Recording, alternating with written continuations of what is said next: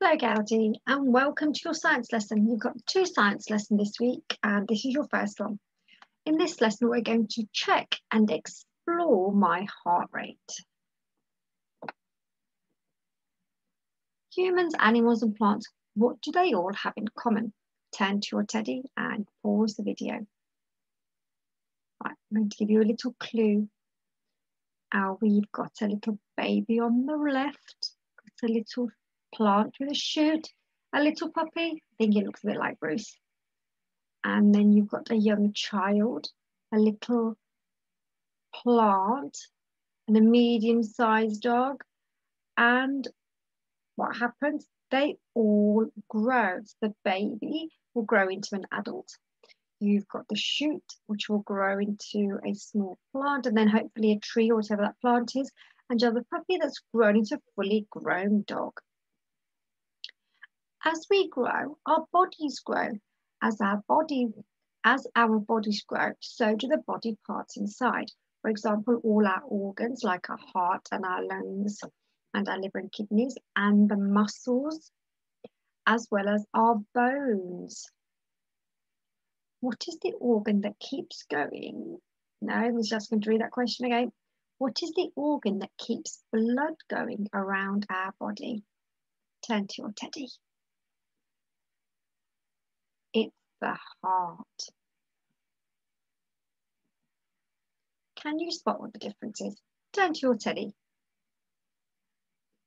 That's right. One is real and one is not. Can you guess which one? I'm sure you can.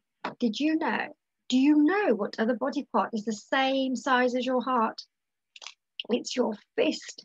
So if you get your hand and you turn it into a fist, that's how big your heart is. So my heart is the same size as my fist. If you get your hand and scrunch up into a fist, that's how big your heart is.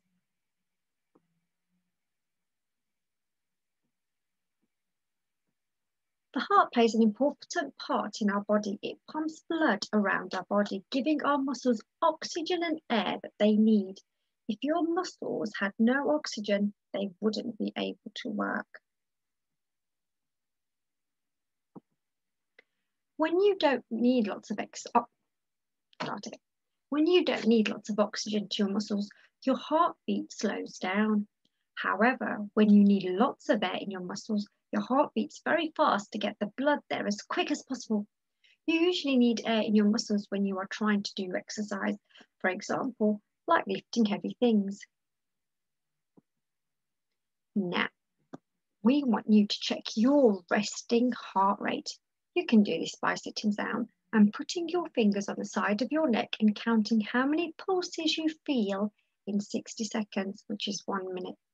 So what you need to do, you need to get your two fingers and you can pop them just below your earlobe on the neck here, very gently, and you can feel a little pulse, a little beat, and you don't, if you press really hard, you won't be able to feel it, so just press it really gently in your neck. You can also find it on the inside of your wrist, but the one on your neck is more accurate. You may need an adult to help you. Now what we'd like you to do, here's your STEM sentence. My resting heart rate was how many beats per minute? So you need to set yourself a timer and then count the beats per minute of your pulse in your neck or on your wrist. When you've done that, you're going to do some exercise. Now, do you remember when you uploaded all your videos of your astronaut exercise plan? They were brilliant. Now, we would like you to do 5 minutes of exercise. Okay, but no cheating, 5 minutes of exercise. You will need to get yourself feeling energized and maybe a little tired and sweaty, then you know you worked really hard. Take your pulse again, which means set another timer for 60 seconds and count how many beats your heart is beating, looking for the pulse. What did you notice? We'd like you to put a video up on Tapestry and tell us what you noticed about your heart rate before the exercise and after the exercise. And here's a STEM sentence for you to fill in. I'm just going to move it up slightly. There we go. We'd like you to you could say this sentence actually. I had a heart rate of, what was your resting pulse rate? And what was it after? And you need to tell us, my heart rate increased or decreased. Did it go higher or did it go lower? Okay, so you need to measure your heart rate before the exercise.